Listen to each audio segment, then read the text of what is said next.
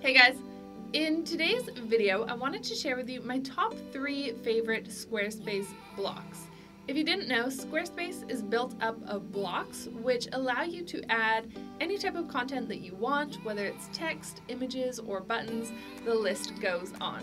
But these 3 are my absolute favorites. I'm going to explain what they are and why they are my favorite. If you're new to my channel, welcome. I'm Louise of SolopreneurSidekick.com. I put out new videos every single week all about making the tech in your online business easier.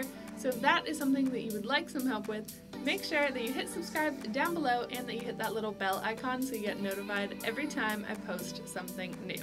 Alright, so here are my favorites. Number 1 is the spacer block.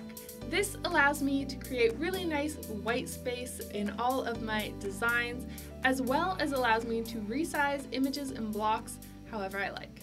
So for example, with this section here, as you can see, I have white space above the top as well as on the sides that I've created using spacer blocks. So let me go into edit mode to show you. As you can see, we have a spacer block across the top as well as on either side. So this top one is to create that white space. So if I delete this, that's going to make this graphic way too close to the section above it, and it's really not going to look as good. As you can see, that's what it looks like without the spacer block. So I'm going to go back into edit mode. All you need to do is find the little teardrop shape. It's being cut off a tiny bit, but this is what it usually looks like. So if you click on that and then select spacer block, that is how you add it in. So I'm just going to do it up here, add that in, and that adds that blank space across the top. Now, as I said, it is also great for resizing images. So let me take out these spacer blocks and show you what it would look like without it. So as you can see, that is way too large and does not look very good. So all I need to do is insert my spacer block, drag it over to the right side of this image, and do it again. I'm going to insert another spacer, and this time I'm going to add it to the left side. And then as you can see, that has given me even spacing on each side and makes this look significantly better. So I use spacer blocks all the time. They are all throughout my website. They're here and here to create that blank space. And this is a really important principle when it comes to design. Number 2 is the image block. This is because it allows you to add any image or graphic that you would like, and I love that it has 6 styles built in already. So the image block is great because it allows me to add in regular images like this, but it also allows me to add in graphics like this. So these are just added with image blocks, and I've just uploaded a PNG file of a graphic. And then what's super cool about images is that they have 6 styles built in. So let me just go to an example page to show you that. So for example, I have this image here, which I got just by clicking on the little teardrop and then selecting image. So with this one here, if I select image and then go over to design, you'll see that there are 6 different display options. So for example, we have the poster. This is going to put text on top of the image.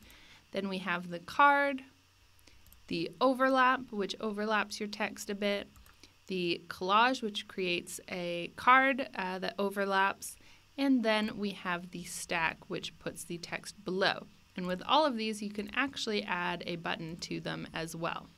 So this is really great, and you can customize the look a lot more. If you go into Style Editor, you can change the color of the background and the text. There's a whole lot more that you can change, so this is why I love the image block. And finally, my last favorite is the code block. This is because it allows you to easily integrate other tools with your Squarespace website. And often you don't need to touch the code at all. You can just copy, paste it into the code block, and it will work automatically. So whether it's integrating forms from your email marketing system or embedding a certain plugin, you can do that easily and with no problems. So I use the code block all the time. If you go into Edit and then click on the teardrop shape, scroll down to Code, that is how you add in this block. And basically what you can do is just paste in the code from other tools. So for example, I use ConvertKit for my email marketing. So all I need to do if I want to add this to my website is click Embed, copy this code, go back into my website, paste it here, click Apply, then Save, and that's all that I need to do. So now when I go to this page, there is the form on my website. So that's one way that I use it. Another way is by adding share buttons to my blog posts. As you can see, this is just a plugin that I've been able to easily add with a line of code. So as you can see, all I needed to do to add this was paste this in. So this applies for all different types of plugins. I think you'll be really happy with how easy it is to integrate other tools.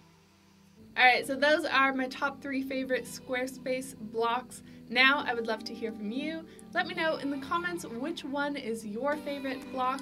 And if you like this video, let me know by giving it a thumbs up and hitting subscribe. And I'll see you guys soon with another video.